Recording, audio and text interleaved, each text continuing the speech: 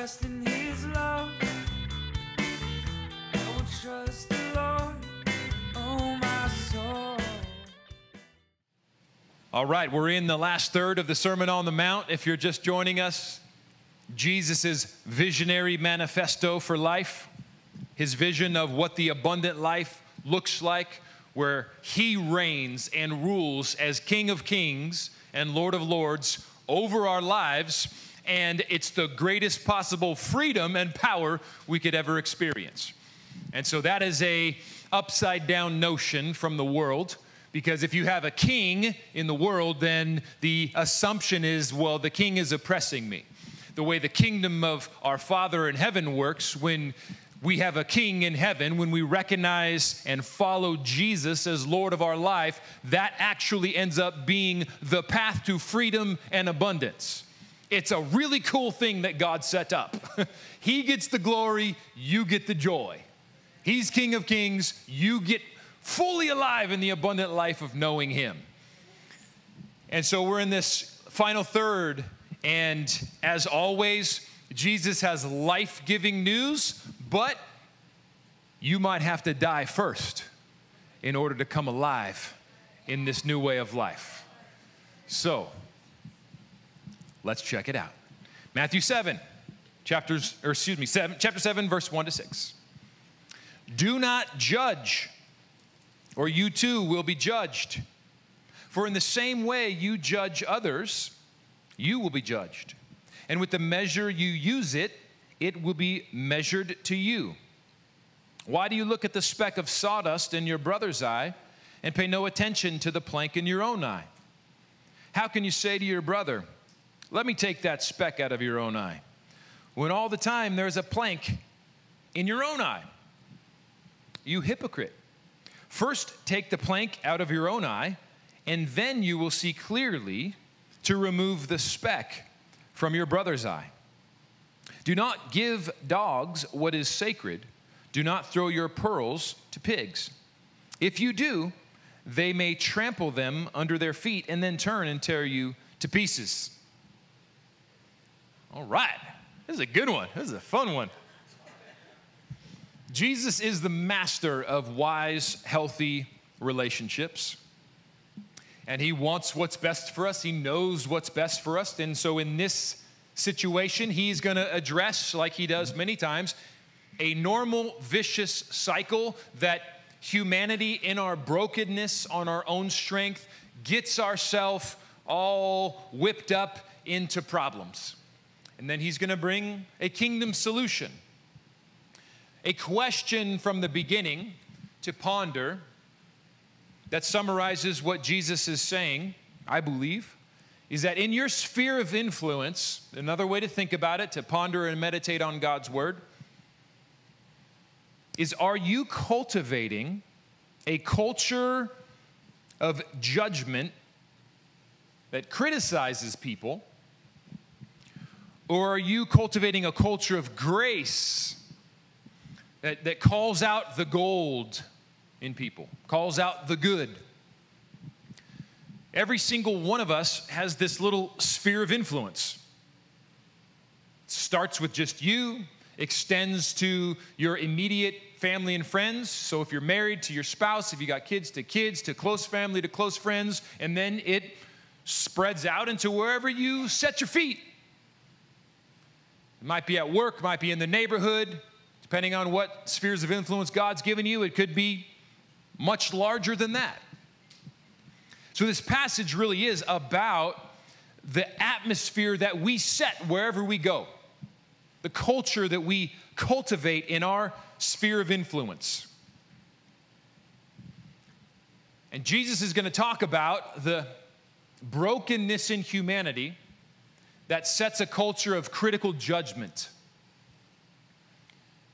Now, what judgment means in this context is, back in the day, very similar to today. It has to do with kind of like the penal code and like a judge giving a final rendering, a conclusive verdict. But if a judge is just, we think about that, back then, now, if a judge is just, that conclusive rendering, that final verdict does not come quick, right? It's arrived at after a very long process of exploration, fact-finding, listening to various sides and perspectives, not coming with a preconceived, prejudicial conclusion.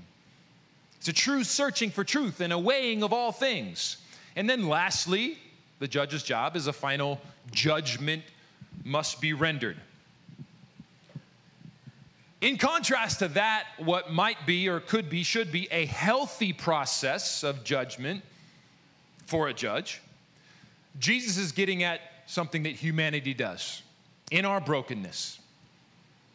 He's pointing out that we are prone to unbelievably quick judgments of one another before we have the facts, before due process, so to speak. Before we even know a person's intentions or motivations or challenges or what they were just going through that day that made them say that rude thing.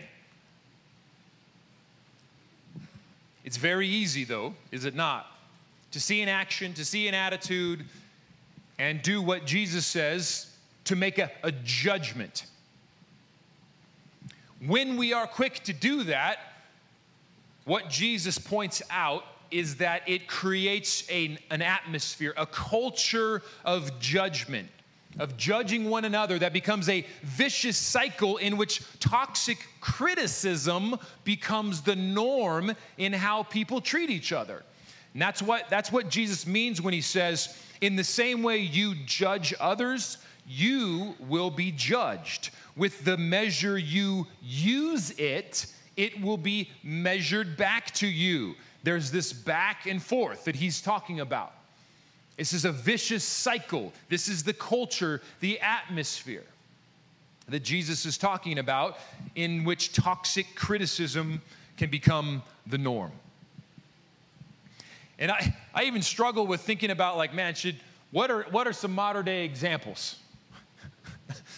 How far should we go, you know? But if you think about our world today, toxic criticism has almost become a badge of honor. And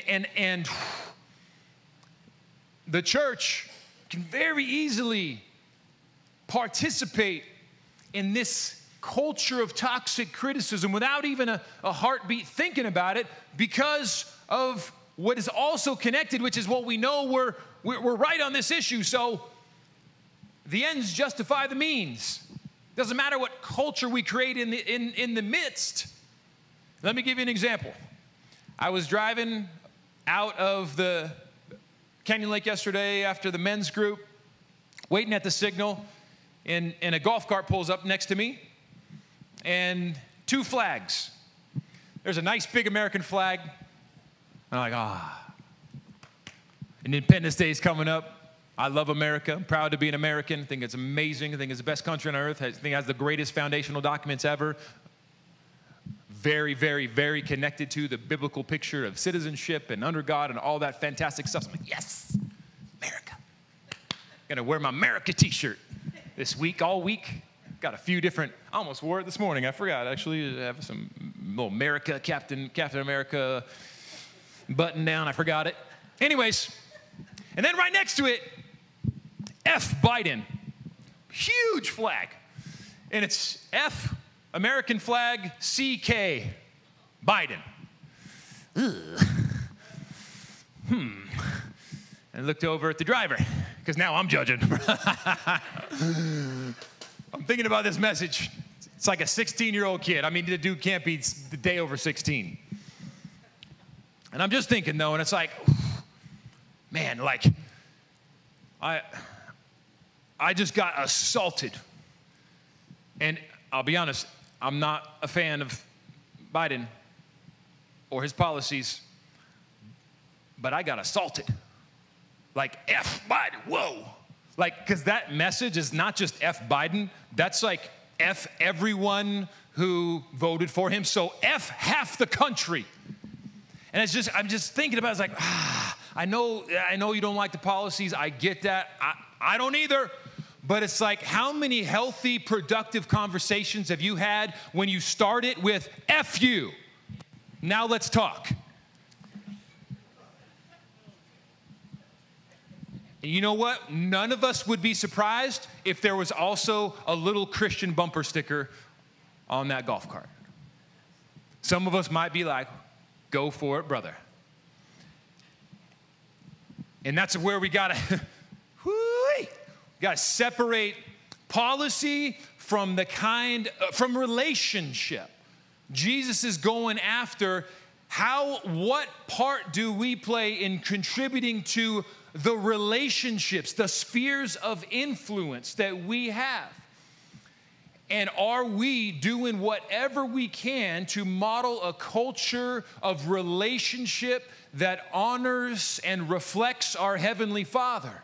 Now, that does not mean in your relationships you can't disagree and stand up for truth. But what Jesus is going after is, be careful. We're so prone as humans to make judgments of one another and create a culture of toxic criticism that we've got to, and what does Jesus say? The first thing to do is check your own heart. And it's like, man, I'm challenged by that. I'm challenged because I was both assaulted by that, I was offended by that, I'm judging the kid. It's like, and I'm thinking like, wow, what does it do to the atmosphere in our culture? Where now that's just normal. He's gonna get laughs, he's gonna get honks, he's gonna get high fives, but this part of it, like, as a 16-year-old kid, like, what do you actually know? You've had a childhood and now you've got a lot of hormones. I have had 2 16-year-olds, and I can say with all the strength and confidence from heaven, you don't know much. But yet in his, he's willing to judge half the country with a F you if you want to talk to me. It's like, I think that's what Jesus is going after. That Jesus' followers can be different. That even when we feel like we might notice imperfect people or their problems and we see flaws in people, Jesus is calling for our first response is Judgment Day about you as a person is not today, and I am not the judge. But rather, in contrast, I am an ambassador of reconciliation. In the same way, I have been shown undeserved grace because I deserve hell, but didn't get it thanks to Jesus. I'm going to embody that and assume you're probably imperfect like I once was. And so I'm going to show grace and call out the gold. And I believe that's what Jesus is going after. It's about this, the atmosphere, the culture that we're cultivating in and around us. Are we cultivating a culture of toxic judgment of one another? Because if we do, it's like, how do we share the gospel? When the response is, kind of F you to half the country, it's like, where's the gospel get in there? If my response when I see someone who thinks differently is, you are the spawn of Satan, and I'm going to let you know that I think that, yet salvation happens through relationship, we've just cut ourselves off from the number one avenue that God has to save the world right now, which is you in relationship with sinners. Because FU is not going to be a good start to the conversation. It's like that. It's what Jesus is getting at, right? Now, I'm sorry I use that language, but it's like, is that not, in a sense, like almost acceptable now as a norm within our culture? And Jesus has a better way.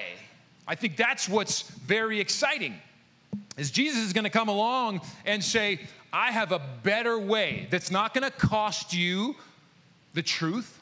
You don't have to compromise. You don't make agreements with Satan. You do not agree with policies that put forth the doctrines of the enemy.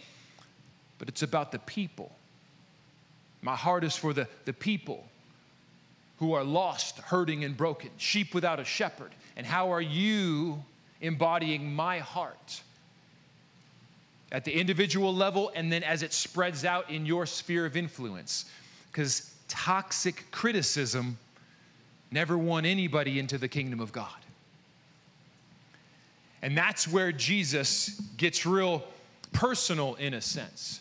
He says this passage is about personal responsibility. When we see things that are offensive, when we see people that bother, annoy, offend us, it's so interesting. Jesus' response is, well, get yourself in order before you become everyone else's critic. And I think, and then he kind of like winks, because it's going to be a while. So slow down. You're 16. But everyone's a critic. Right, nowadays, you got those flags, but my goodness, social media, it has become the norm where the trolls come out, right? And unfortunately, that's what rules the day in social media. It's the loud voices of toxic criticism, even while people don't know the facts. It's a judgment before all the information is out.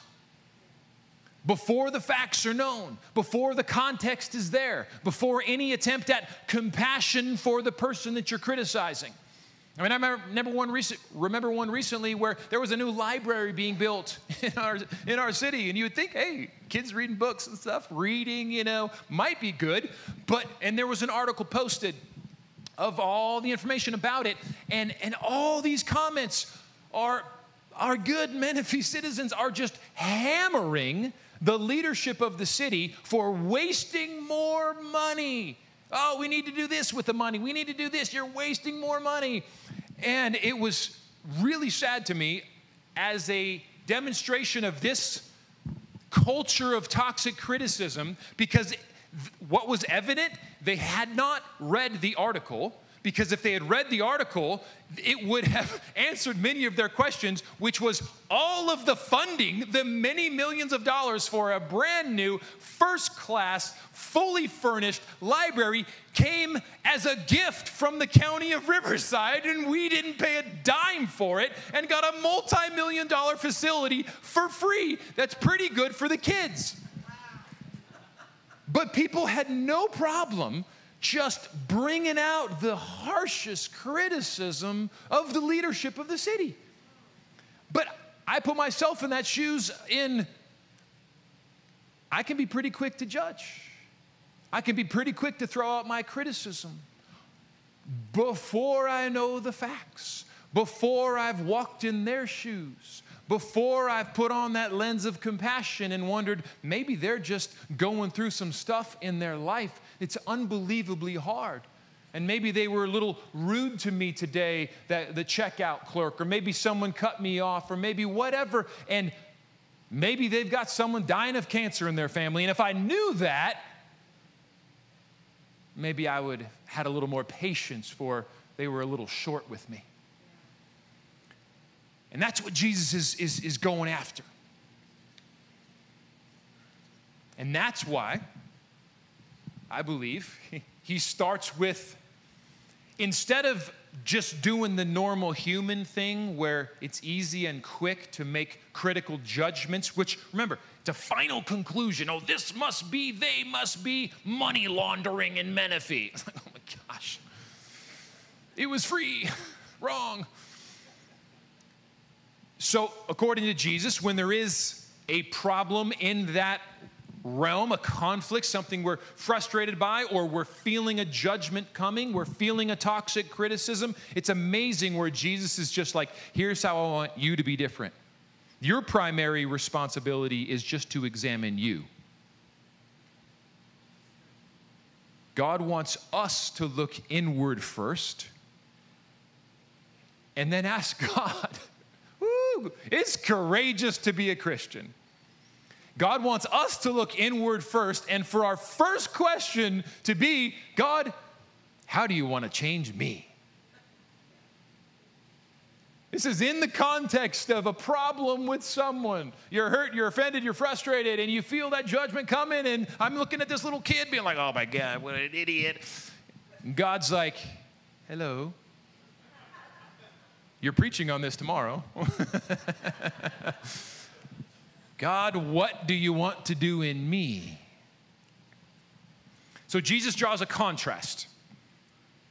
Either we can spend most of our time and energy trying to point out problems in other people, which is not a spiritual gift, by the way. It is the easiest thing in the world to do. That is not the same as discernment of spirits, so let's be careful, because I've heard that one, and I'm like, bro, the trolls on the internet point out people's problems just like you. That's not discernment of spirits. That's just called judgment. That wasn't for anybody in this room. That was because that got really quiet in here. Woo! So Jesus is saying either we can spend our time and energy trying to point out problems in other people, or we can spend that same time and energy honestly examining our own life and putting that effort toward our character growth.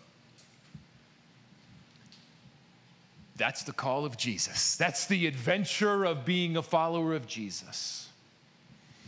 Makes so much practical sense and wisdom, though. I mean, if you think about this either or, where are we going to spend our time, effort, and energy? Just criticizing each other for our own problems, or working on our own character?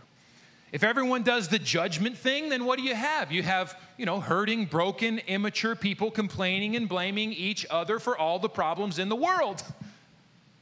It's kind of like the world we have right now. Instead of Jesus' upside down way of the kingdom, and he says, oh, you want to make the world a better place? You see all these problems? Just look in the mirror and you got a lot of work to do. And it will make the world a better place. So Jesus is saying if everyone spends the majority of their time and energy taking that personal responsibility for and working on our own imperfections and flaws, then our relationships are going to be much better. And so in a sense, it's like Jesus has your best interest in mind. You're frustrated, you're hurt, you're complaining. You want your relationships to be better? Yeah. Jesus is like, I know the real answer. It's you. I'm so glad this was Jesus' idea, not mine, because it's like it gets real quiet.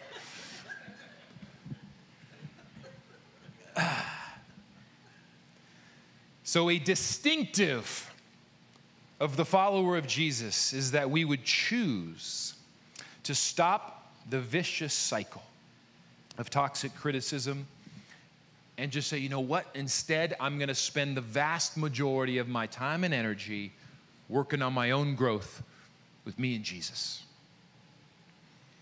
And the good news is, if everybody does that, if everybody would listen to Jesus, so now you can just say, well, hey, who's everybody? Well, you know what? The most important things in your life are not out there on the internet, and they're really not out there in the politics. They're first and foremost with you, and then those closest to you. So it's your spouse, it's your kids, it's your family, your friends, it's your community, it's your work. You start moving out. But it's like, okay, you know what? That's really hopeful. Because if I can agree to this and model this, and I can talk with my wife about it, or I can model it for our kids, and we can talk with some close friends about it, and we can talk with our church family about it, and we can have an influence in our community, and it's like, now you can start to see the wisdom of Jesus, that if everyone would spend the majority of our time and energy working on our own development and not spending all that time worrying about someone else's development, or God's got, like, hey, I got them. They're my child. I'm working on them. What that also does is it removes so much negativity and toxic criticism from the relationships. Absolutely then prepares us to make not a negative contribution of toxic criticism, but the positive contribution of, man, I've been working on my own stuff and I'm a little bit more like Jesus now, so I can bring this positive contribution to the relationship and make it better. So Jesus calls for that kind of 180-degree turn and flip for our intentional spending of time and energy in what ultimately becomes the kind of culture and atmosphere of relationships that we have around us. So just to kind of summarize this part, a key question to be asking ourselves when we notice what feels like that quick criticism, that quick judgment. Am I quickly blaming and criticizing them? Or am I investing my energy in how I might be able to change something to be part of the solution? And that's like constant Jesus fashion, is that we get to become the solution to many of the problems in our own lives by Christ transforming our character. Or the solution to many of the challenges we face is Christ transforming our character into Christ-like character. You can really see this at so many different levels. I mean, just apply it into marriage, into parenting, into work, into church. We talked about politics. Jesus is so wise in the way that heaven can shift the whole atmosphere when we take the humble, poor in spirit route and say, God, would you work on me? Now, with all that said, there is a place of speaking truth into other people's lives. Jesus, in fact, already addressed that at the beginning, almost the beginning of the Sermon on the Mount. We looked at a passage in Matthew chapter 5 that he teaches a boldness in relationship, that if you're hurt, offended, feel bitterness rising up, that he even says, stop what you're doing in church, stop your worship, and go pursue reconciliation with that person. So, wow. So there is a healthy place within the body of Christ to pursue reconciliation, to be honest in our relationships. These messages are not at odds. This is about the instinct of critically blaming others with a harsh and toxic criticism that becomes your atmosphere versus a humility, a courage that says, God, when there's challenges around me, my first MO is to examine my heart and say, how can I grow and be a part of the solution? And not stick it out there of, I'm assuming I'm doing it all right, and I'm going to blame them as the problem.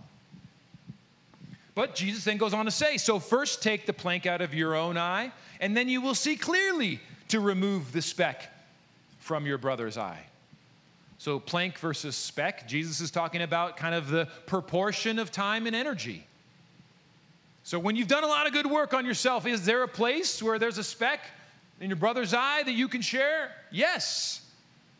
Speak the truth in love, as Ephesians 4 says. There is an absolute special place in the context of trusted relationships between brothers and sisters in Christ where you can speak the truth in love about something in their life that is out of alignment with God's heart. And it actually helps them to grow. And seriously, like, when you build that trust and have those relationships, that's one of the greatest things you can ask for in life, is that to have that person where you can say, hey, when I'm off base, will you please tell me? When I'm out of alignment, will you please tell me? I give you that authority and permission in my life to be that person who speaks truth, because sometimes I don't see it well. And that is a beautiful, powerful place. I seriously, genuinely, that is one of the most unbelievably fruitful and valuable things with my wife and our relationship. As the trust is built, and I know she loves me, I know she thinks I'm like special and great and cool and all these great things. Now I trust her. She can speak truth. And woo, she's good at that. You know what I'm saying? She got a little laser beam, and you know, okay. Truth bomb, I got it. But I'm 100% seriously, truly grateful for the transformation and growth that I've seen in my life through a trusted relationship that then speaks truth in love. Like, I look back now and I'm like, I would never want life without that, because I got my own blinders on. Or even when I say, God, show me the speck in my own eye. You know, I just, sometimes he's like, there's a log. I'm like, no, it's a little, show me the little speck. He's like, there's a log. It's so big, I can't even see it. And that's all of us at times. And so I just encourage you, if you're not there, press into those trusted relationships. And it's so beautiful to be able to say, hey, please give me your honest feedback. Please give me that truth and love when I need it. And when you can develop those kind of relationships, you will see growth that you didn't know was possible. Christ-like transformation. With that, we'll close with just a couple quick things. Even when there is truth to be shared about another person's issues, it's helpful in small doses. I was listening to a podcast recently on a marriage and family therapist, and they put out a number that I've been wrestling with, I've been thinking about. I'm going to throw it out for you to test it and see if it resonates. And they said, in regards to relationships, and they're talking about truthful, honest relationships, close community, so the kind we're talking about right now, the kind that you would want to speak truth and love. And the number thrown out was that ideally, you should have a 7-to-1 ratio in the positive, encouraging interactions, tones, facial expressions, conversations, words spoken to constructive criticism. If you want that relationship to be life-giving, 7-to-1. And what this clinical psychologist shared was that divorce has become easily predictable. If a relationship has less than 5-to-1 ratio, they're headed for divorce. And this is just a clinical psychologist. I don't think even claims to be a Christian, saying what happens, the stats are, if the ratio of positive encouragement to constructive criticism is 5-to-1 or less, think about that, 5-to-1 or less, those marriages end up in divorce. And this is a very good clinical researcher, so I trust those numbers. What was fascinating is that he also said if that number is 10-to-1 or above, they're also headed for divorce. Meaning if there's just so much just positive encouragement and never that helpful truth in love, because here's the bottom line, you're not married to Jesus. They need help sometimes. We need help sometimes. Okay, my wife's not married to Jesus. I need help sometimes. If she's just, you're awesome, you're awesome, you're awesome, you're nothing but awesome, that's not helpful. That's not going to help me grow to honor her in being that Christ-like, sacrificial, willing to lay down my life for her husband. I need to know some of the specifics sometimes, like when you did this, that didn't work for me. That wasn't that sacrificial, Christ-like love. Oh, okay, you're right. If I never get that, I'm not growing. And so there's this very interesting kind of sweet spot. That's why I say 7-to-1. It's kind of like that 6-to-9-to-1 is that sweet spot of being positively encouraging, calling out the gold, you might say. This is gratitude. This is kind facial expressions. This is kind acts of service. This is how we appreciate them, what we like about them, how they're wonderful, how they're good, how they're a blessing. Here's their gifts and passions. I love you. I appreciate you. 7-to-1. With, oh, you didn't do the dishes again, huh?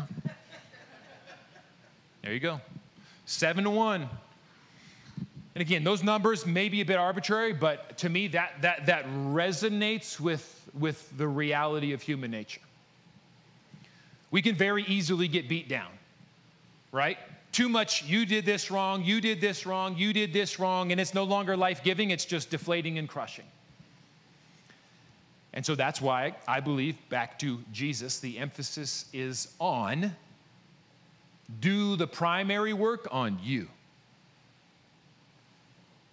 And I believe the Holy Spirit is really nice. He's in that kind of sweet spot of 7-to-1 for us. He wants to encourage us, so that's where you don't need to be scared. When you say, hey, there's a challenge going on here and you want to do that plank Is there a plank in my eye? How can I grow? If you're actually listening to the Holy Spirit in a healthy way, there will be encouragement in the midst of.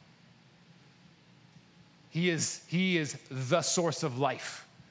He brings abundant life. He is the encourager, the comforter. So he's really good, if you're actually listening to him, he's really good at making sure that that ratio is a life-giving one for you.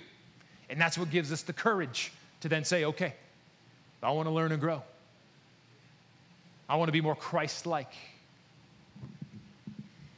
Lastly here, and we'll close, there's a very weird phrase from Jesus at the end of this teaching where he says, don't give the dogs what is sacred. Don't throw your pearls to pigs. If you do, they may trample under their feet and turn and tear you to pieces.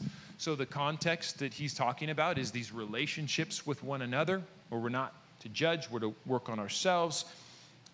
It's a hard verse to interpret. I believe it fits the context in this sense. If you have an insight into someone's life, an ability to speak the truth in love, and even if you are coming from humility and love, you need to be careful. We need to be careful about whether or not they are willing and ready to receive it. That's the pearl before the swine.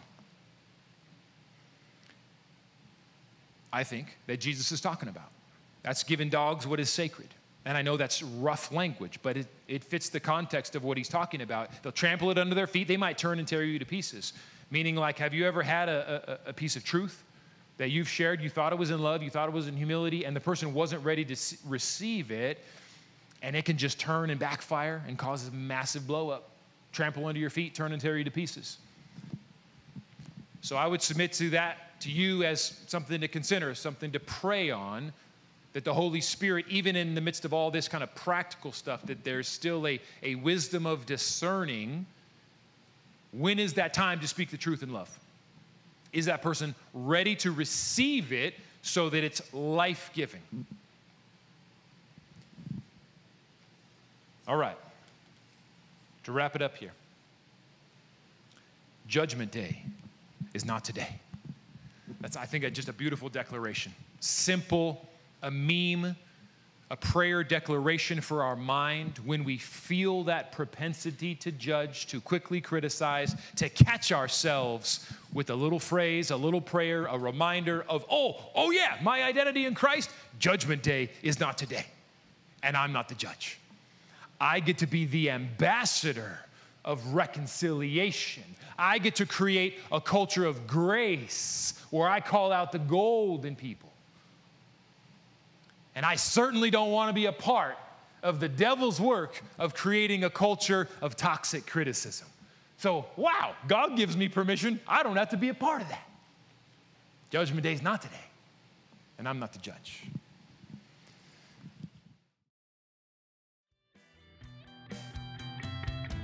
I will sing a new song. I will sing a new song. I will dance a new dance like David.